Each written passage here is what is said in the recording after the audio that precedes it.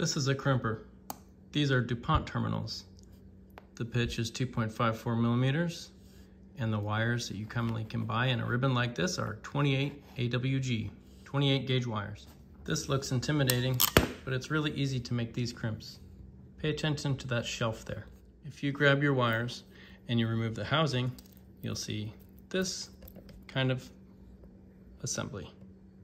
And you can see right around here is where the conductor, copper, stops. And right around here is where the insulation stops. Make your life easy by using the female terminal on the wire and the male terminals on the board. That means we're gonna crimp with the female. Before you use this tool, you should be asking yourself, for the love of God, do I really need this? Because parts like this come off the shelf in many different lengths. Parts like this offer you extensions for the most common actuators, like the Futaba style servos. This is the same crimp, by the way. If you're doing extremely quick and dirty prototyping and you're still using that solderless breadboard stuff, just keep in mind that the 22 wire gauge single cord wire can do the job to offer you the male connections. These kits are nice, 22 gauge, or you can get a spool. And you can come here, you can use your 22 stripper, and you're gonna get the same contact that's effective in plugging into these Dupont connectors. Why do we recommend the female to always go on the wire? Here's why. Your board is the element that you have control of. You can fasten that down to a piece of plastic or foam. The wires are the part that sling around.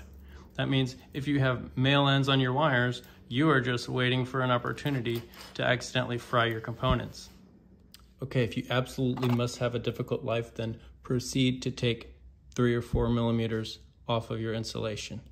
Grab your crimpers, find that shelf at the top, and then hang up the wings on the shelf. You're gonna pull it towards you until it hangs up, and then we're gonna go click, click, until it holds. Now with the worst case scenario, you'll have some cheap wire that has approximately 30 something gauge that's advertised as 28. Feed it in just so that the insulation comes out to the wings. Can't see it too well. And then go for it. You're gonna get 2 crimps. The long wings grab onto the insulation and the short wings grab onto the copper. Now we're gonna put the housing on. What? No, never do that. Grab a housing with the number of contacts that you need, not individual housings. You will not have mechanical integrity if you plug in your stuff to individual housings. And we're gonna push. Look, this one wasn't that great.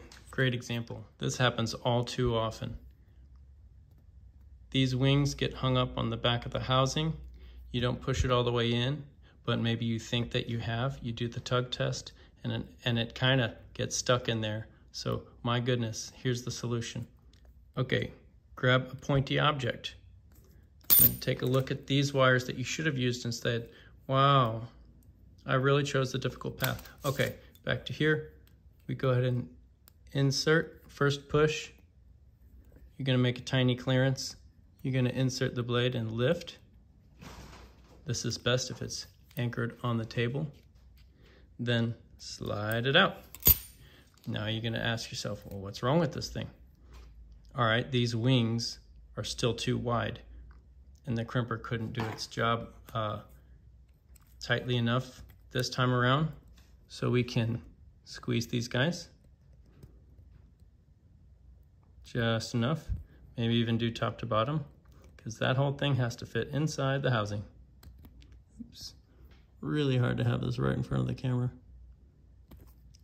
Now we try again. The arrow means ground, so we put red in here. You hear that 2 clicks. The second click puts us right up to the housing. And now you do the tug test and you're firmly secured. So that's how you use the crimper for Dupont connectors. and pay attention to the die. We're using the frontmost die. These ones are for other crimps.